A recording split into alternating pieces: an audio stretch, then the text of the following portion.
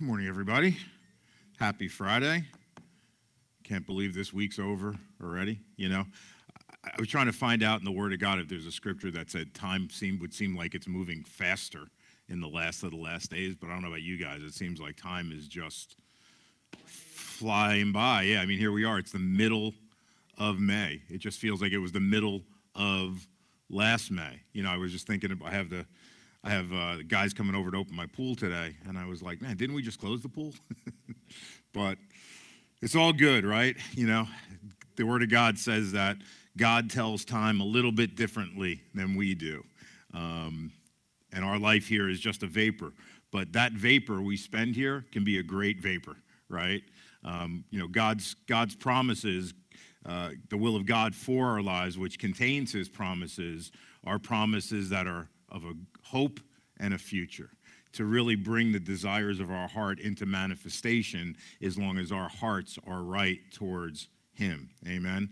And, I've just been contemplating these last couple weeks, really since God had put on my heart right before Thanksgiving, right before Easter. No, we're not there yet. It's not going that fast, right? Right before Easter, about just comprehending or trying to really have that more deep, intimate revelation of the love of God, and how that love really is a conduit to work through us, to touch other people. So glory to God, he is good, right? So we're going to continue down the road of where I've been, we've been talking about every time I've been with you guys. And what we've been looking at is manifestations of healings and the approaches that we're taking by the individuals and by Jesus where these manifestations of healing came to be. So if you have your Bibles, I just want to refresh just a little bit of where we left off last week, and then we're going to move on to another area. So you can turn over your Bibles, the new place we're going to go to, which is Luke chapter 17. And while you guys are doing that, let's pray. So Father, we thank you for this opportunity to be here this morning. We come to you as Touching Faith and Healing School, believing you and asking you for the anointing that's on your word to minister to our hearts today. And as each one of us came expecting to receive from you, we know that since the word never returns void, we can expect to receive. And we thank you for revelation knowledge. You know exactly what each and every one of us needs. You know where we're at. And we just know that you will be giving us revelation this morning. And we thank you for it in advance. And we say, bring glory to yourself. In Jesus' name, amen and amen. So without going back to, refocus on everything we've already studied and looked at, just kind of to recap, we looked at a few different instances contained inside the Word of God where healing manifested. And first and foremost, we looked at it from an approach of proactive faith. And we specifically were looking at the woman with the issue of blood and Jairus, right? Both of them did what? They had heard about Jesus. I actually heard Pastor Eddie on Tuesday talking about the same thing. And it's so important because how does faith come? Faith comes by hearing. They heard something about Jesus, right? So their faith started to get sparked. And then what did they do? They pursued after him.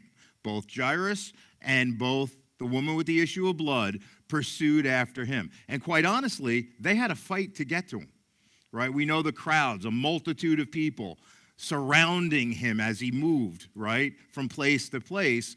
They had a fight through the crowd. We know the women with the issue of the blood touched the fringe of Jesus' garment, meaning there's a really good chance, if you look it up, that she was crawling on the ground in a last-ditch effort, all she could to get to him.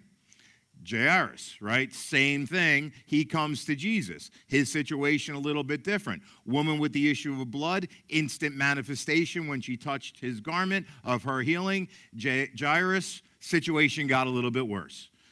Servants come to him, your daughter's dead. But Jesus tells him, fear not, just believe. Goes to the house, we know what happens. His daughter is healed, right? And then we kind of went over to the man with the son who was demon possessed. Same thing. Heard, sought after, so proactive. Same thing. Gets in front of Jesus with his son. Things don't instantaneously get better. Quite honestly, they immediately got worse because we know that spirit, that demonic spirit convulsed the boy right at Jesus' feet. But was Jesus moved by any of that? No. Do we know for sure if the father was 100% in faith? Well, we can infer that he wasn't by what he said. When he said to Jesus, if you can do anything. But we know that he could. But Jesus didn't say, oh, of course I can do it. It's me. I'm Jesus. You know who I am. I got this. No, he didn't, right? He encouraged the Father that faith was the component that would manifest the healing of his son. And pretty soon thereafter, like within seconds of it getting worse, obviously the healing manifested itself. So we see inside those situations, pretty quick manifestations of healing. They came, some things happened, but really within the time frame that was pretty short, healing manifested. Then we looked at the man by the pool of Bethesda. Wasn't proactive. We don't even know if he really knew who Jesus was. He didn't go after Jesus. Jesus went after him. And we kind of looked at that from a perspective of having that one-on-one experience, maybe under the context of like a new believer who first time they've come to a church like this where there's manifestations of the Spirit in action inside the church. They were touched in their heart by something that's happened, an experience, a one-on-one experience with Jesus. And what did that lead to for this man? Despite being in that condition for 38 years, Jesus comes on the scene, and this man is healed. But what I wanted to just reinforce this morning, because it's so important, faith and healing class is all about getting more revelation and more light on the fact that it is God's will to heal today. It's never passed away. It's never been done away with.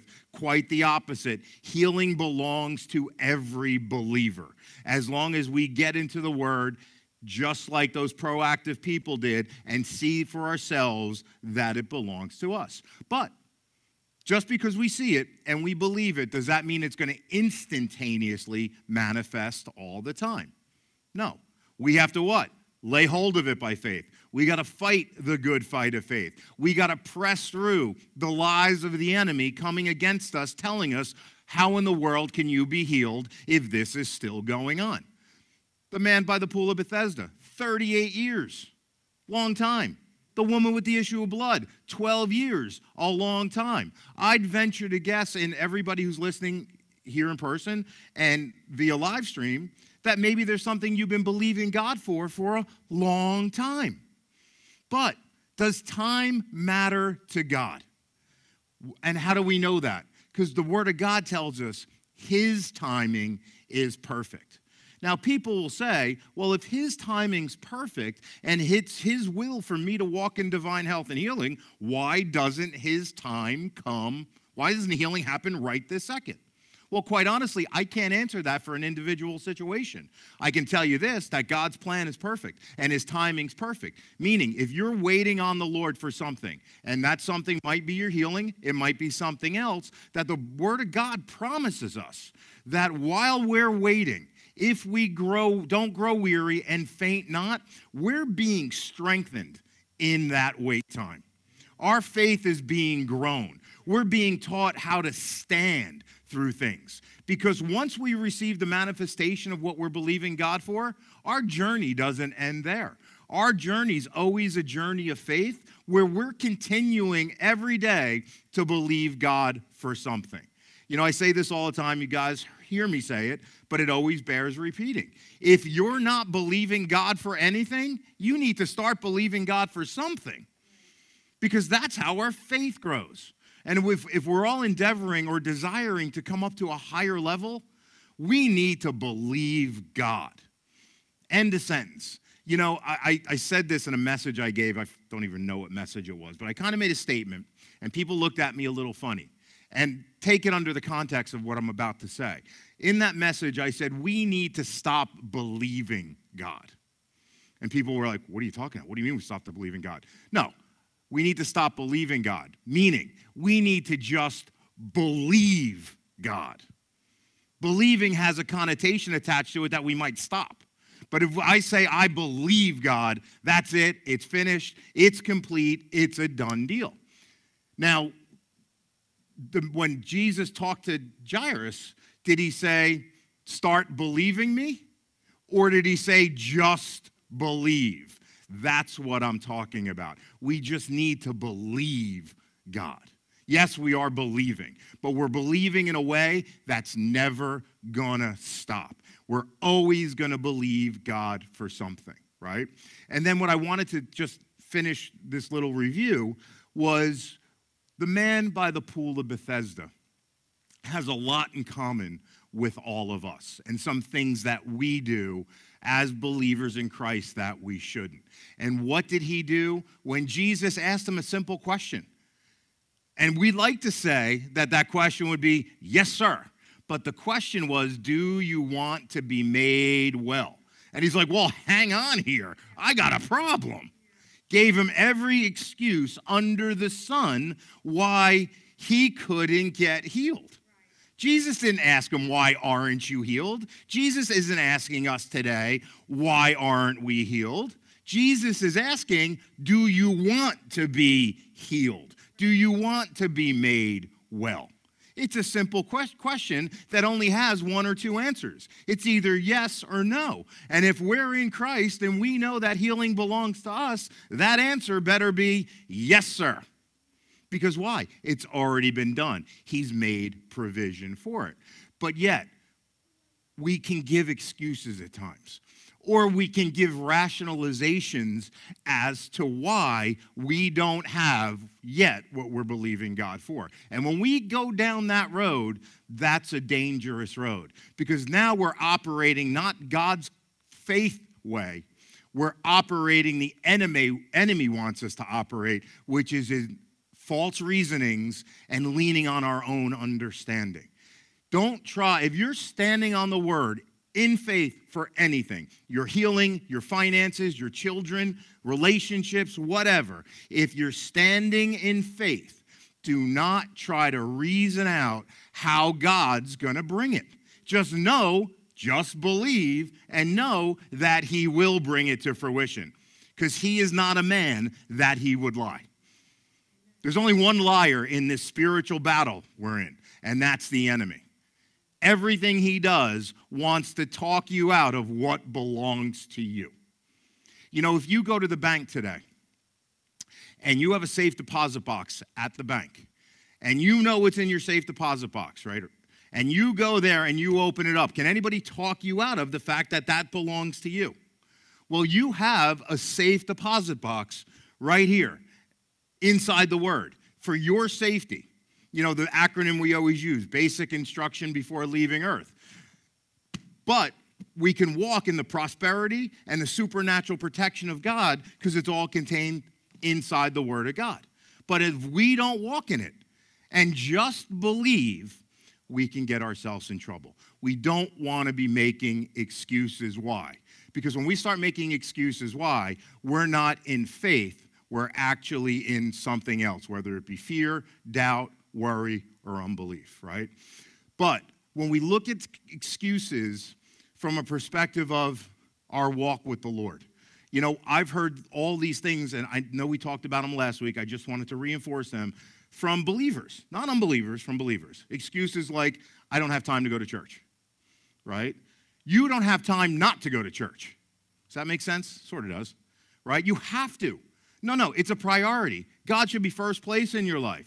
Part of that priority is getting to church.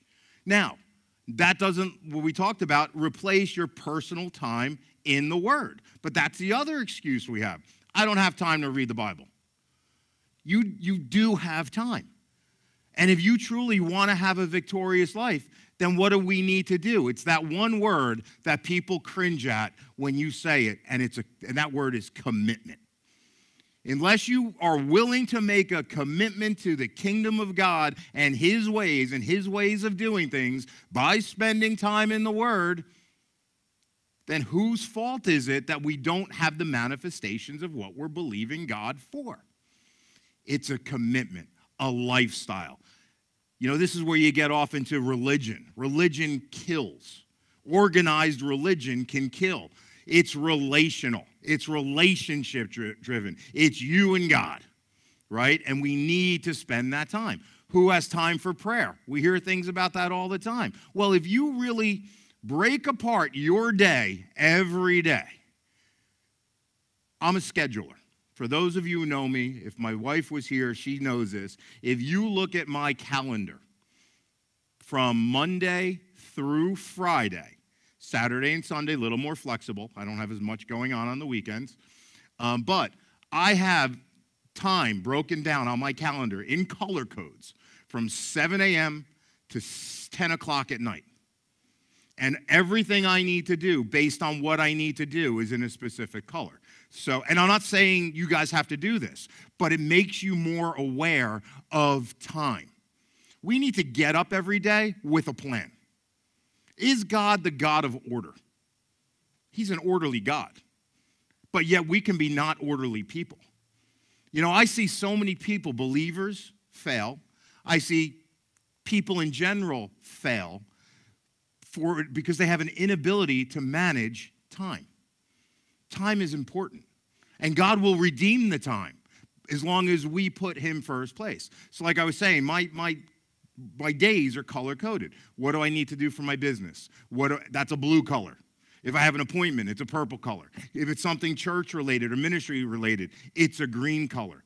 What does that do? And in the morning, I have yellow for my personal reading time and red for my gym days. Why do I have that? Keeps me aware of time. But it also keeps me focused on what's important. Now, if a green thing, meaning church, ministry, or yellow, which is my personal time in the Lord, is not subject to a specific time, like I don't have something to do ministry-wise at like 10:30 this morning, those yellow and green things I endeavor to always do first. Why? God is first place in my life and has to be. But it comes with a commitment. People, like I said, the excuses, I can't pray, I can't spend time in the Word, I don't have time to go to church. They're just that. They're excuses. Sometimes it comes, and I get it, days can be busy. If you got kids at home, it can be hectic. But that may require a couple things. It may require you needing to get up a little bit earlier and go to bed a little bit earlier. I don't post much on Facebook. It's just usually business related or something we're doing here related. But I check out Facebook, and I see people I know up, and I'm talking Christians. I'm not saying they're not reading or anything or spending time in the Word, but they're up at 1 o'clock in the morning, 2 o'clock in the morning, based on the times they're posting stuff. Now, if you're doing that, and I don't know who you are, I'm not specifying anybody, but if you're doing that and then tell me you don't have time to spend in the Word, maybe you need to go to bed at 9:30. I got to be honest with you. Most nights, the latest I'm laying in bed by is 10. Usually somewhere around 9:30, and that's me and Jody both. Why? Well, I want to get up at no later than 6:30. 6:30 makes my day work. It's my schedule. Actually, it's a little bit earlier. My personal reading time is scheduled in for 7, but I really like to get it started by no later than 6:30. Why? We need to be aware of time so that we don't do what? Make excuses why we can't do something that's important to our walk with God. Amen? And then lastly, we looked at with the man by the pool of Bethesda. When he finally got a revelation. Yeah, I want to be made well. Let's do this, right? Jesus told him, get up, pick up your bed, and walk. And we looked at the illustration of take up your bed really meant, from what I had seen through another study I'd done with another minister who was teaching along these lines, was the bed was a representation of your comfort zone. God wants to stretch you. He wants to yank you outside your comfort zone. Because when you do that, that's when growth takes place. That's when growth takes place. And then finally, he tells the man to go on, get out of here, walk. And really, when we're walking after we receive our healing, it really denotes the fact that we're now walking in victory and need to maintain that victory. Amen? So now where I wanted to go is we've looked at proactive faith, we've looked at reactive faith. And the proactive faith, for example, had pretty quick manifestations attached to the healing, right? From all the ones we just looked at. Now I wanted to look another way where healing happens. And I told you guys to turn over to Luke chapter 17. And what I wanted to look at this morning is being healed as you go. All right, so I'm going to start reading in verse 11, and I'm reading this out of the Amplified. And it says this: as he went on his way to Jerusalem, it occurred that Jesus was passing along the border between Samaria and Galilee. And as he was going into one village, he was met by 10 lepers who stood at a distance. And they raised up their voices and called, "Jesus, Master, take pity and have mercy on us." And when he saw them, he said to them, "Go at once and show yourselves to the priest." And as they went, they were cured and made clean. Then one of them, upon seeing that he was cured, turned back, recognizing and thanking and praising God with a loud voice. And he fell prostrate at Jesus' feet, thanking him over and over, and he was a Samaritan. That's significant. We're going to take a look at that in a second. But then Jesus asked, were not all 10 cleansed? Where are the 9? Was there no one found to return and to recognize and give thanks and praise to God except this alien? Now, what's going on here? So you've got 10 lepers. Jesus is moving between Samaria and Galilee. We all know the relationship that the Samaritans had with the Jews. Not a good one, right? And when I said is it no coincidence, or it's interesting that the leper who turned back to him was a Samaritan. Now, at the beginning of this verse of Scripture, it says, as Jesus came on the scene, the lepers, and they raised up their voices and called Jesus, "Master, take pity and mercy on us." Now, it doesn't specifically says, it just says, and they raised up their voices. If we look at that, we can kind of infer it was all 10 of them raised up their voices, right? And what's interesting is we know that Samaritans and Jews didn't like each other, and they didn't have their beliefs didn't line up either. Yet this man, if he was a Samaritan, can we glean from this that if he raised up his voice and said, "Master," that he may have also heard something about Jesus, recognizing whom he was, or heard about the miracles and signs and wonders that he was doing? There's a good chance he also heard. Because they didn't, and we don't see this in the Scripture. It's not like they ran over to this person. Quite honestly, as lepers, they couldn't come close to anybody. They couldn't go in a city. From the Jewish perspective, they were ceremonially unclean. If they walked into a city or walked into the presence of people who were healthy, they could be stoned to death, right? So not much different than the woman with the issue of blood in her state could have also been stoned because she was also considered unclean. I think about that. I think about the law, right? That under those circumstances, they were so unclean. And we know that the law was impossible to keep. And it was just showing the Jews that they needed a Savior, because no one person could keep that law perfectly. And yet they despised people who were sick and ill, considering them unclean. But Jesus said, "No, you're my children. I'm going to take your leprosy. I'm going to take your issue of blood to the cross." Now, that's for us today. But Jesus was on the scene here. So what did Jesus do? We'll deal with this right now before I go to the cross. Amen?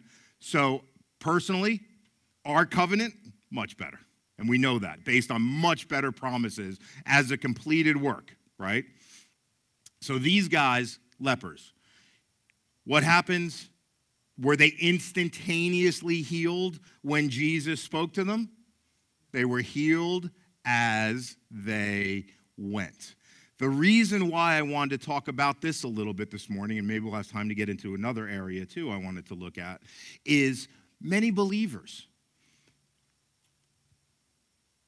And I think this is the context of it. They know healing belongs to them. Maybe they're in a prayer line for healing, having hands laid on them or something like that. But even if you know healing belongs to you and you have faith to receive it, That's it. It's done, right? It's done. But I think a lot of believers miss it because their faith isn't 100% firm. And when I've had hands laid on me, do we always instantaneously feel anything? Do we have to necessarily feel healed? Do the symptoms when your hands are laid on you necessarily instantaneously go away? Certainly they can. But doesn't mean that healing didn't happen, wasn't released, right? That you didn't release your faith for healing. And then what happens? You're healed as you go. You know, when you look at, for those of us who read Brother Hagin's Health Food, how many instances in his ministry do we see him laying hands on somebody who had faith to know that healing belonged to them and received it, and then he'll say, that woman wasn't any better a second after I prayed. Quite honestly, I saw this person loaded back in the ambulance the same way they came, and then what? He gets a letter, a phone call, 3 weeks later, healed as you go. But there's an important component to that. If we're in a situation where we know healing's ours, and again, this also goes for you don't have to have hands laid on you to receive healing. It belongs to you. Take it yourself right now. That's perfectly acceptable to do. If not acceptable, it's what we should be doing. Or it could be in a service, a healing line, whatever. But if there isn't an instantaneous manifestation, we can look at this verse of Scripture and say, well, then I'm just going to be healed as I go. And the important part of that is the switch of faith needs to stay on.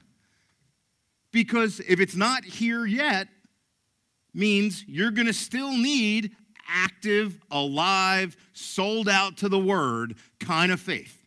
That doesn't waver, that doesn't shrink back, that doesn't let go. Because you're going to be healed as you go. Which means the enemy's got a couple of opportunities to try to come in along the way and talk you out of your healing. Not unlike what happened to Jairus when, oh, good, I got to Jesus. This is going to be awesome. Hey, your daughter's dead. Sorry, don't bug him anymore. Talk about getting kicked in the gut. But what did Jesus say? If we're being healed as we go, Jesus is saying the same thing to us he said to Jairus. Fear not, just believe.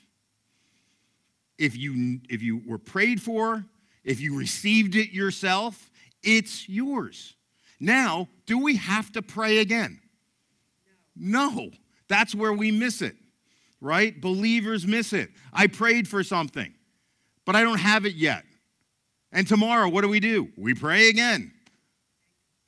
Praying again tells God, did you believe me yesterday? Or you just thought I was playing? If you believe my word's true, and you prayed according to the word for something that belongs to you, do we need to pray again, or do we just need to be in an attitude of gratitude and thanksgiving, knowing that he who is faithful will perform his word? As we're what? Healed as we go. We just got to keep thanking God. You know, I think it was Rick Renner, I don't know if it was yesterday or this morning. Days kind of meld together. But he was talking about, when was the last time you thanked God for anything? But we as believers should be in a consistent attitude of gratitude. And being grateful is not predicated on being delivered or even having a manifestation of victory. Being gratitude is what's going to help to manifest the victory. Grateful for where you are right now. You know, there's people, certainly in the world, and even Christians who never had light on the subject that divine health and healing belongs to them, that didn't wake up this morning. You know, it's a privilege to live in the United States, to have everything that we have. As much as we can complain about this, that, and the other thing, oh, the pipeline got hacked. You know, our friends that were up here the other weekend, Richie and Rose, are down in Virginia, and they're experiencing this whole gas shortage thing. And she called Jody yesterday. She goes, it's crazy. I went to 2 gas stations, couldn't get gas, you know.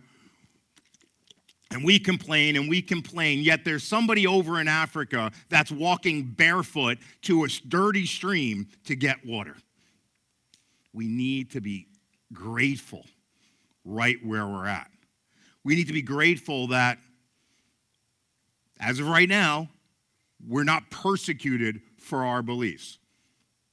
Will we see some of that change? Well, stay tuned. We are living in the last days.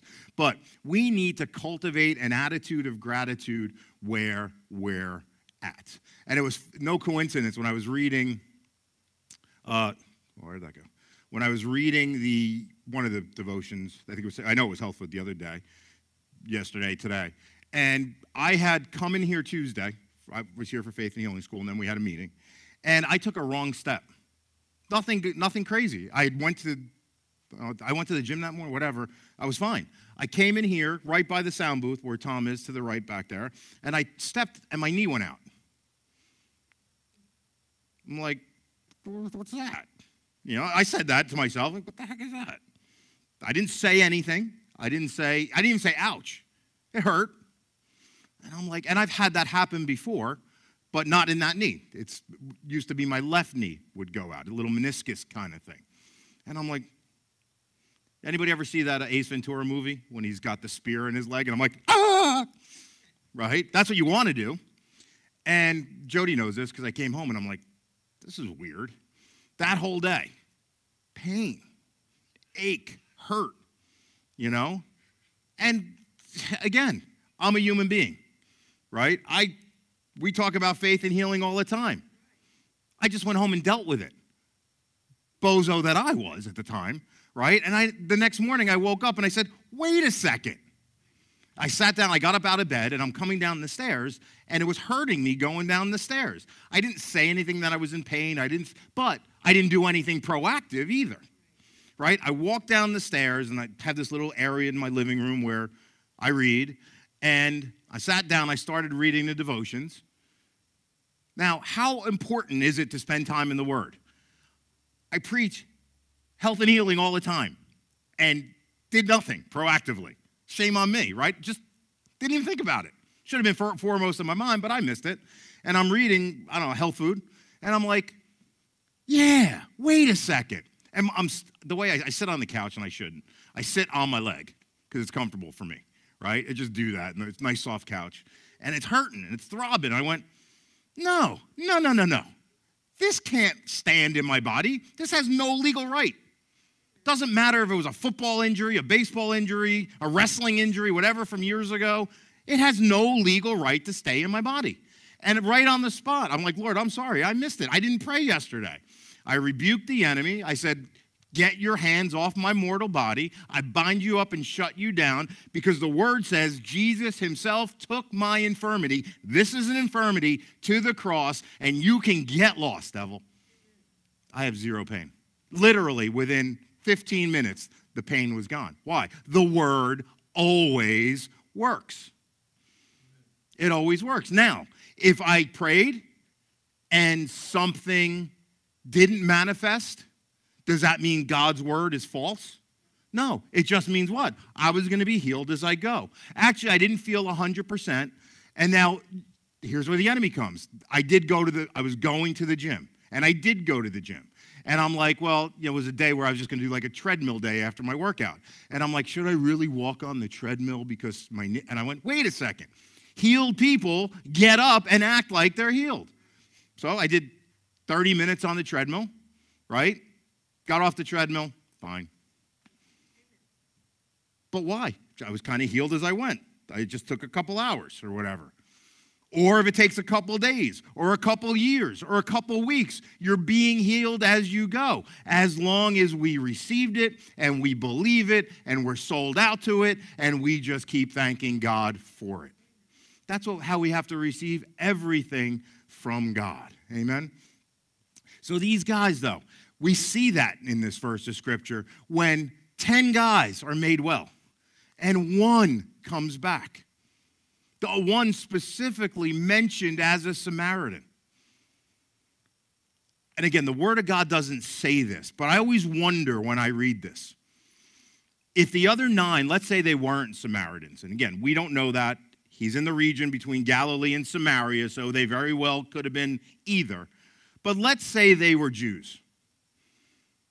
Do you think they were too rooted and grounded in religion to come back and really recognize who Jesus was? That he was the Son of God, not just this person who was going around healing people. And this Samaritan, because this was kind of new to him, had such childlike faith that he needed to run back to Jesus and say, thanks. Childlike faith just believes, right? To have faith like a child. Jesus talked about it himself. We need to have faith like a child. Why? Because childlike faith believes. It just believes. You can tell a little one anything. Oh, in 4 hours, I'm going to get you a pet lion. And they'll be standing at the window looking for the lion. Now, don't lie to your kids, but you know what I'm saying? They're going to believe it.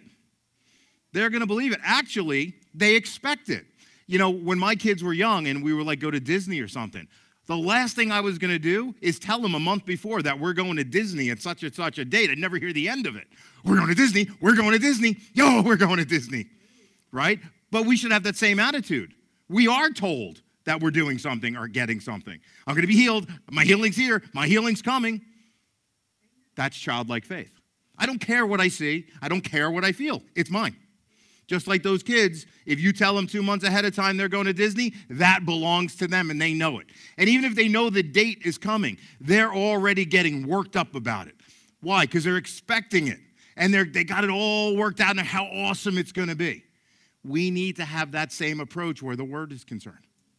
Not if God's going to do it. What's it going to look like when he does it? No. I'm just excited he's doing it. And it's going to happen. As long as we don't let go. It's that simple. Right? Amen. So I want to kind of transition into, so we've looked at proactive, reactive, and what do we call this one? Healed as they went, right? But now I wanted to look at another way healing manifests. And of course, we see this a lot inside church circles. That is, somebody brings you or intercedes on your behalf. Okay, because that's another way. We're going to look at 2 specific stories where that's concerned. We're not going to get to both today. So let's switch over to Mark chapter 8, and let's read verse 22. Let's start in 22. Again, I'm reading out of the Amplified. And they came to Bethsaida, and people brought to him a blind man and begged him to touch him. Now, did this guy go to... Does the scripture infer that this guy sought after Jesus himself or that somebody brought him? And somebody else was doing the talking. This man wasn't doing the talking, right? They came to Bethsaida and people brought to him a blind man, to Jesus, and begged him to touch him, okay? So this guy wasn't proactively seeking. Obviously, being blind, it would have been difficult for him to do so, obviously without help. But he's not the one doing talking. Verse 23, and he caught the blind man by the hand and led him out of the village. Hang on to that. Remember that was said. And when he had spit on his eyes and put his hands upon him, he asked him, do you possibly see anything? Now, every time I read this scripture, I'm like, Jesus is just so cool. We're going to lead you out of the village. I'm just going to spit. But we're going to see maybe why he did that, okay, from the context of the verses. And put his hands on him, which was not unusual for Jesus, and asked him, do you possibly see anything? Verse 24. And he looked up and said, I see people, but they look like trees walking. Stop there for a second. I'm getting a little ahead of myself, but I wanted to bring it up here. So when he says, I see trees, and I see people, but they look like trees. What does that tell us? He saw at some other point in his life. It wasn't, if he had never seen before, he couldn't say that. He couldn't say, I see people, but they look like trees. He wouldn't know what a person or a tree looked like. So we know that he had seen, or was capable of seeing at some time before his blindness. And that's significant when we get into start talking about why did Jesus spit, okay? Then he put his hands on his eyes again and the man looked intently, that is, fixed his eyes on definite objects. And he was restored and saw everything distinctly, even what was at a distance. And he sent him away to his house, telling him, do not even enter the village or tell anyone there. There is a lot going on in this story contained in these verses of Scripture where healing's concerned. And certainly for us today. You know, when I'm thinking about people coming to being brought to church, well, our job as believers is to what? Invite people to church all the time. And if we invite them, right, they might know nothing about the things of God. Maybe they know something. Maybe they actually, followed God and just backslid, walked away, or whatever. But we're interceding on the behalf of others. Now, I'm also want us to look at the context of our own healing inside this scripture, but also ministering healing to others. Because Faith and Healing School has always been about us receiving our healing, but also being able to take it to others, right? So we're bringing people, right, that either don't know anything, know something, or just walked away. And in this particular case, that intercession by his friends manifested what in his body? A one-on-one, first of all, a one-on-one encounter with the master, and secondly, healing for him. Amen? So that's why it's so important that we don't just sit on what we learn. We need to take it out there. Amen? So I want to look a little deeper. We have a little time left. Let's kind of start back fresh from the beginning of where we were in Mark 8:22. And they came to Bethsaida, and people brought to him a blind man and begged him to touch him. So, we don't know if this man had faith or not, but we do know his friends did. Faith in something, whether they knew Jesus was the Messiah, or at least, we don't know, but did they have faith enough? Maybe they had seen or heard about his healing ministry and had faith in that. We don't know. But they had some sort of faith because they said, hey, look, touch him. They begged him, touch him, right? We don't know if the man had faith, right? But did they hear about what Jesus was doing and they just wanted to see another miracle? Did they honestly believe he was the Messiah? We don't know. They knew something, though. I want to read this out of my notes. It's recorded in this account that some people brought this blind man and begged Jesus to touch him. The people could have been bringing the blind man to Jesus because he was part of their village and they cared for his well-being, right? He came from this specific village with his friends. Or, on the other hand, maybe they just simply desired to see a miracle performed by Jesus themselves. We don't know. But they had faith in something, right? They were looking for anyone to be healed so they could witness firsthand Christ's miraculous power. The good news for this guy, no matter what their motive was, they had confidence that Jesus would be able to do something great. Again, it's the faith like a mustard seed. You know, if every body of believer, or every person and every body of believers in the world knew that Jesus is able to do something great, think about that. Because unfortunately, there's believers sitting in churches, sitting at home, really don't believe anything. Meaning they believe Jesus is who he is, but that's where it stops. So for them, it stops at their salvation. And God never intended us to stop at our salvation. You know, we always used to use the expression, we got to stop hanging around the cross. Why? He's not there. I'm having trouble hearing you. That's the second time that happened. He's not on the cross anymore. We need to go through it. We need to go through the cross because the cross is a completed work. There's so much more, though.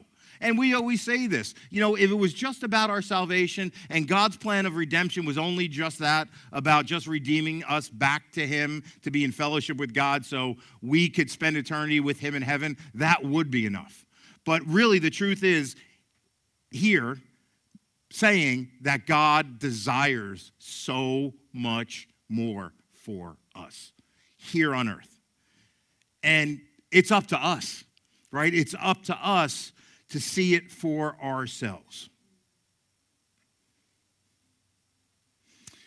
like I just said earlier, we can also make that assumption that this blind man did not make his way to Jesus by himself or of his own volition.